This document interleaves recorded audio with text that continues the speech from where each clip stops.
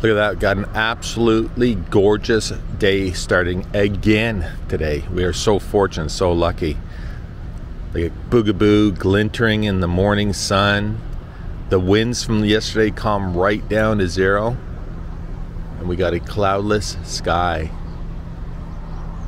Wow. Perfect for flying the drone.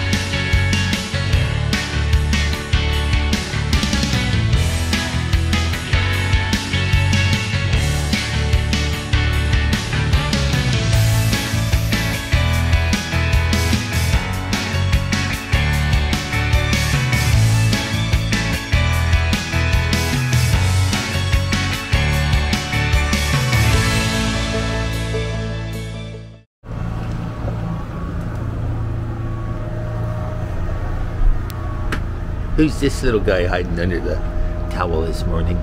Hey, silly? Oh. Hey, Goofy? Yeah. No falling in the water today.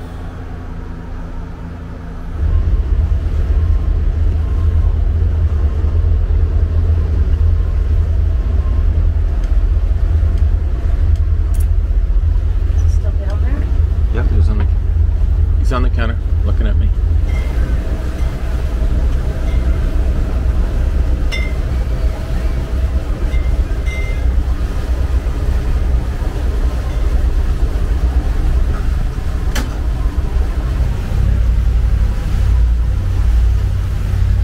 Well, as we carry on today, it is a fairly early start for us. It's just after 9 o'clock. We would have left a few minutes earlier, except for the fact that I'm a big dummy and the starboard engine wouldn't start, and so I looked down the engine room, I checked the battery, and blah blah blah blah blah. It was just the shifter. Now 100% engaged in neutral. That's the second time that I know I've done that on this boat. Maybe the third. But it is all good. So we are underway. We're underway. So we are continuing eastbound today on the beautiful Trent Severn Waterway. We spent last night at Lock 45 topside, and man oh man, it was howling wind all afternoon. When we left Midland, came through the lock, the wind was just starting to pick up then, but by the time we secured to the dock, it was blowing like crazy, really windy. Beautiful sunny, but really windy, and that's one of the reasons that we decided to come off the bay and get back onto the Trent Severn Waterway. The weather guessers are forecasting, today being Thursday, they're saying Friday the winds are going to build, Saturday and Sunday it's a strong wind warning on Georgia Bay of over 20 knots, so that's just uncomfortable. And we just, you know what, we felt it would be better just heading this way. Less planning involved. The beauty of traveling on the Trent Severn Waterway is that we can just go from a lock to another lock, or we can go 5 or 10 locks down, and we know we're always going to find a spot.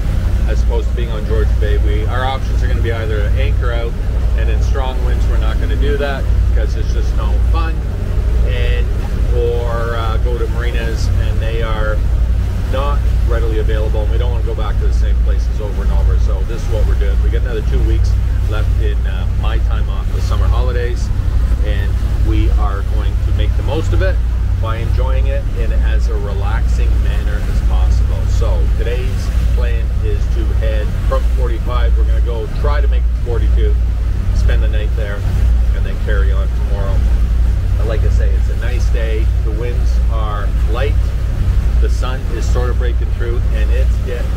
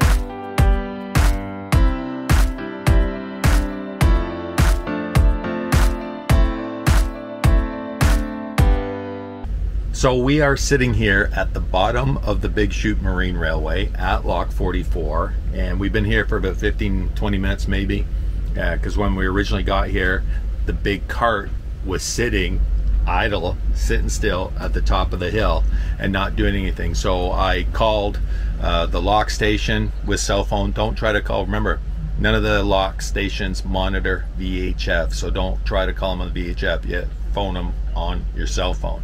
Maybe a good idea before you head out on the Trent Severn Waterway, find all the phone numbers, save them to your phone. I have every lock station saved to my phone, so it's an easy look up.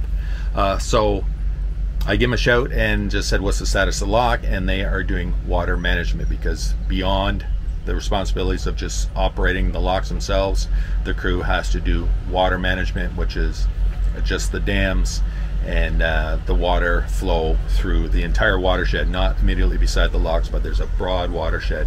So a lot of people have to go out and do a lot of that. So they said a few minutes, and I don't know how long that is in government speak, but it is what it is. And we will get going once they get going. I think what they're going to do is, because some guys came down from the top and just did a wander around, they said they're waiting at the top side, and given the fact that the machine is closest to the top of the hill, they'll probably just send it over, pick them up, bring them down, and then pick us up.